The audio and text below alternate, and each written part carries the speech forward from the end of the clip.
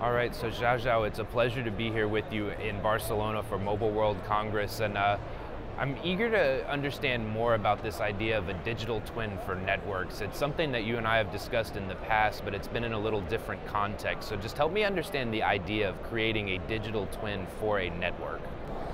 Yes, yeah. Okay, as we discussed before, right, digital twin, the concept itself is not new. So actually, even starting from 4G and early 5G days, people were using the digital twin, for example, for smart city, for smart manufacturing. But the main underlying principle there is still connectivity from wireless perspective. And you collect more wireless data, and you use that for different diagnostics, for city, for manufacturing operation. So the digital twin network, which we discussed today, is to use digital twin to create a digital network to mimic the physical network. And with this, you can do lots of analytics of the network operation, including coverage planning, capacity planning, and also help the network operation by itself. So the overall concept is to reduce the network cost and also make it easier to deploy and also manage. Okay, so you outlined a lot of value there that can be had from a digital twin of a real network. How do you sustain the value? How do you make that dynamic? How do you make the digital twin responsive to changes in physical conditions? Yes, okay, that's a very good question. So once you have the digital twin network, so you can manipulate in the physical domain, say, okay, what if I add another base station here? What if I not add another slice? Whether the current network is able to sustain the additional requirement coming from adding another slice, or you see, okay, I want to do energy saving.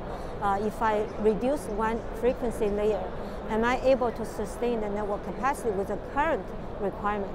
Or if you're willing to spend some of the costs, say reduce 10% of the user experience, but you're still able to achieve 50% energy efficiency.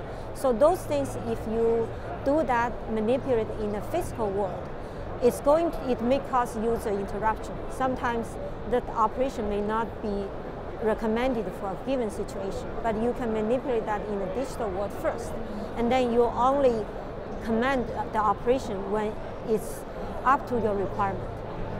So that sort of virtuous cycle that you could create where you can make physical changes, see them digitally, make digital changes, and understand what they might do to your physical environment, that's quite impactful for a network operator. But just lay out for us, when operators have this technology in hand and can use it, what's the big picture look like? What's fundamentally different there?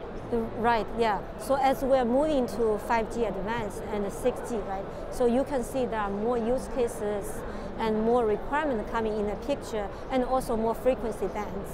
And then when people starting designing the 6G, there's also proposal saying, okay, what if you need to aggregate with existing band, or if you want to do spectrum sharing with the existing band to have a better coverage layer. So all of this is going to create more and more challenges or considerations, at least, when you, the operator, deploy the network. So now with this digital twin, so you can manipulate the things in a digital domain. And then, for example, you can see, okay, if I want to do spectrum sharing with 5G, once I have 6G, then you can see how much resources you can allocate to 6G between 5G, so that you do not hurt 5G user experience while still satisfying the 6G user experience. So this is just an example.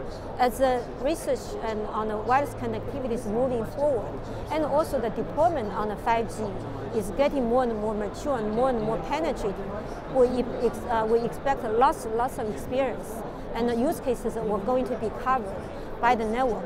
So this digital twin network, the concept is to make the operator, make the deployment easier to manage, and also make the bar of deploying network to be lower and the management to be lower as well. Yeah, as we go on to 5G advanced and then 6G past that, just the exercise of managing complexity, it seems like this would be an incredibly valuable tool. So I appreciate you taking the time to explain that to me and our audience.